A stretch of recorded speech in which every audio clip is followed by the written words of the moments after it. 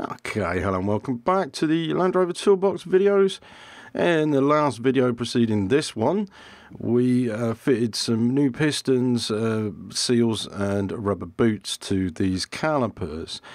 In this video here, we've gone a bit further and we're going to be putting the pins into the caliper carriers. As you can see here, we still have one that is not ready.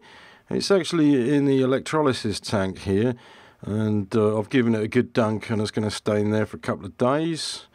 The electrolysis is going to get the rest of the crap off, which I'm not going to be bothered to scrape off. This is the easy way of doing rust removal. You can see it's happily bubbling away there.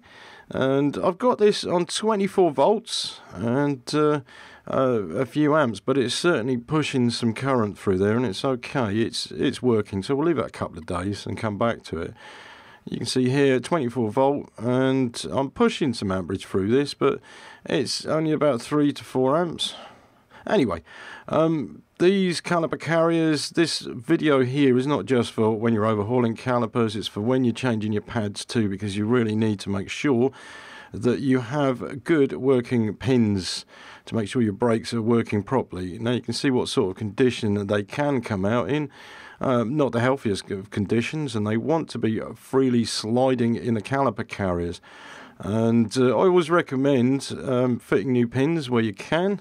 Pin kits are not that expensive, and I have found actually that on the rears that I've supplied it's red rubber grease, when really you should be lubricating the pins with something like this. Okay, it's up to debate, and I would never recommend using copper slip because it's bad stuff. You don't use it on slider pins. Anyway, the kits that I've got, the front one here, I actually got it off eBay from Brake Tech. BCF 1375, which is for the Discovery 2 front calipers, okay? And you get a comprehensive kit with it. I'll just show you the price here. That was £17.95, okay? Now the rears as well, which I've got, and if you're going to do them, I'll give you the part number in a sec, but this was a little bit more expensive, 1975. Part number here is S700 8AH2, okay? Again, this was bought from eBay, no specific vendor there. Right, so that lot, about 40 quid you can say to do these pins. Basically, when you do a brake reline, you should always get these pins. You've got to take the pins out anyway. It's always wise to have these lubricated. It's got fresh lubricant in them. The rubbers here, well, yeah, they do perish and you should check them. You want to stop any type of ingress or water or grit into the slider pins, because they eventually seize, and this can cause all sorts of problems like badly worn brakes, or pads worn on one side, or even brakes not working hardly at all, and that's quite common with this type of caliper. So anyway, this sort of lube here is the best. I found it's the best anyway, and I'll explain in a little while about this. So this is the old pins, and I'll tell you what, they were seized solid in these carriers, and it did take some electrolysis to clean, or to start to shift them, and then I had to use heat as well. Right, so the pins measure out at 9.95 millimeters, and I have a 10mm drill here. This drill set I actually use just for gauging, so I can see 10mm. If that fits in and moves fairly smooth, that's okay. That's okay. If you have something like a Freelander, there'll be rubber bushes in there. However, this is steel to steel, which causes more problems with corrosion. It's very tight in that end. Okay, this one's actually quite loose, and I'm just showing you the amount of play in there. It's okay. It's better loose than it is tight. Okay, there's a technique for cleaning out these slider pin holes, or bores as we'll call them, and there's two types of tools you can make up. Now, I'll just show you the rust that's just come out of there from cleaning it up with emery cloth, okay? I've got this bore now to be clean enough to slide a pin easily through it. So the tool I'm made up here is a split pin, okay? and some emery cloth. Emery cloth basically you can buy off eBay. Best to get it in long strips, but you can also cut them up from squares. 3 types here: smooth, medium and coarse. Coarse is very hard to fold. Medium is the best for this sort of job. Easily ripped off, and basically a split pin, you fold it like this and then wrap it round the split pin just enough so it'll fit in the bore. Now here's just a little tip. Here's 2 mole grips which make a pin vise. I've had a 6mm bolt cut the head off it, and basically I've cut a slot in it which makes a more robust tool. You can see that. Well, I've got an M6 bolt and an M8 bolt. Same thing again. Basically I ran a grinder through that to get a groove. Okay, so you're putting some emery cloth on the end there and that becomes an abrasive tool. Split pin, it works well temporarily, should I say. The thinner the tool you have, the more emery cloth you have to wrap round. You want it fairly snug in the hole, and the emery cloth doesn't last long.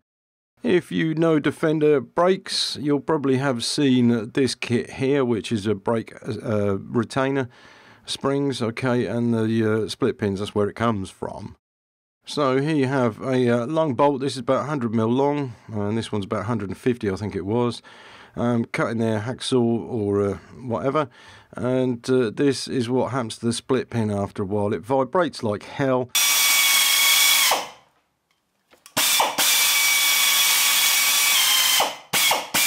And then just get bent up, but it's good as a temporary tool, okay, just to get yourself out of trouble if you don't have anything to cut some bolts with. Okay, so they're good for the toolbox. Yeah, so basically what you're doing is just getting the emery cloth that's almost as big as a hole, and then just using a drill of some sort, either battery or air powered, and then cleaning out the bores. Okay, so there's not much dust in there, but all of these together, it took about, what, a minute to clean all of them. It's a very quick process. You see how it works there? Thing is, like I said, with the emery cloth, it doesn't last long, so you have to keep changing it. I'll just show you that here. There you go. Depending on what's in the bore is depending on how long the emery cloth lasts for, but it's very, very effective. Now we get these in rolls, and I've got quite a lot of this because this is very handy stuff for buffing up metal. It doesn't take metal off, it just takes the crap off of the metal surface like rust. And with this coarse stuff you can actually remove greasy rust as well. So basically, if you noticed, you can push it in like that, okay. If you have yourself a little bit of a pad on the end, that will clean the bottom of the bore out as well. Okay, so it's as quick as that. Alright, and that will be clean in there now. Right, so air blowers. I've got myself a little pencil air gun, if you like, that directs air at, very precisely actually. It's pretty good. That cost about £5. This is the one you really need to have to get right into holes. These you can find for about, I don't know, £9. This is adjustable. Well, it's adjustable up to the point until it breaks, okay, and it is it's flexible enough to bend not quite round the corner. Now this one's brilliant. You can take the end off here, put a rubber fitting on it, or you can put a brake pipe fitting and a long hose or a long piece of brake pipe on it, and that works quite good. Now always wear goggles, and I'll show you why. You see that puff of rust there? Yeah, that's why. So you can see that there's quite a bit of crap that's been cleaned up in these boreholes. Yep, there you go again. You imagine that going in your face and getting in your eyes. Not good. Okay, so there we go. All of them are clean. Now the pins, I'm just checking them again for what sort of movement they have in them. It's fairly good, no problem. That's going to work for a while. Okay, new pins you can always gauge better than you can with the older pins, but basically it's up to you whether you put new pins or not. I always prefer to because they have a coating on them. Okay, right, so I'm going to show you something, and this is Norbrem's kit, and it's quite a bit larger. These are commercial brake manufacturers. Okay, now they have rubber bushes, rubber fittings, brass bushes, and slider pins. The kit is quite comprehensive. Now this is just a slider pin kit, and you can see how much thicker the slider pins are compared to the Land Rover ones. Excuse me. Now, however, I'm going to show you something here. This is the lubricant that's recommended for basically all slider pins, and it looks like monkey jizz. Okay. You could go into an argument about this. I've found this one is actually pretty good. Ceramic lubricant is fine. It doesn't gum up, and it leaves a powder on the surface, which means that things are not going to get seized. This one had rubber grease in it. Not sure whether I'd use that. I would on a Freelander, but not this. Okay, and on the front ones here, again, you have the monkey jizz, okay, in a packet. Alright, so I'm going to stick with this stuff because I know it and I know it's effective. It's the same stuff that comes in Mercedes brakes as well when you're overhauling calipers or doing pad pin changes. Okay, so I've got 4 pins. I've got the whole lot to do the job with, okay, with some new rubbers as well. Rear pins are shorter than the front pins. I know some people might think, oh, I can use the front on the rears and the rears on the front. You can't, even though they are the same dimension, okay, or diameter. Now, basically what I do is use the pin to put some of the jizz on it, or the lubricant, shall I say, and make sure the pin's lubed, and then just run it down the bore first, okay, or the slider pin bore. And then what I'll do after then is put the rubber on. Okay, and there is a way of doing this. I have to think about this first, but yeah, basically it's this ending onto the caliper carrier, and then the larger, thicker part goes onto the brake slider pin. Okay, now you basically, once you've got the rubber on, you just push the pin down. Okay, always remove it, and I'd recommend just putting a little bit more lubricant in, so there's some in the rubber as well. Okay, so there's plenty enough to do a pair of slider pins, and I actually had enough left over to do one of the rear calipers as well. Right, so okay, so you get the idea.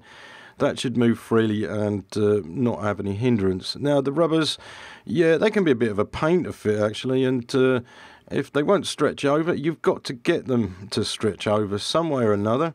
And the best way I've found is to use one of the pins behind the rubber and just push it on. Make sure that the rubber is sitting home all the way round. I know it's just a trivial thing, but if it's not, and it's like this, it'll come off, and you'll find that you'll get corrosion into the pins very, very quickly, and that will affect your brakes. Excuse me, my voice is actually going right now, so I'll just quickly finish this video.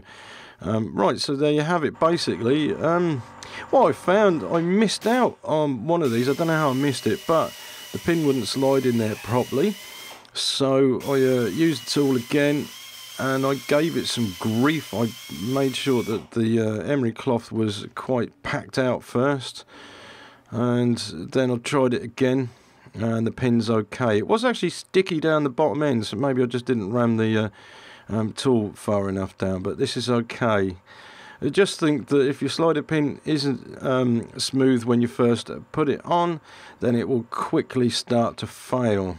Okay, that's the crap I have just taken out of the bore. Alright, it did have a little bit of lubricant in there, and that would have taken that out.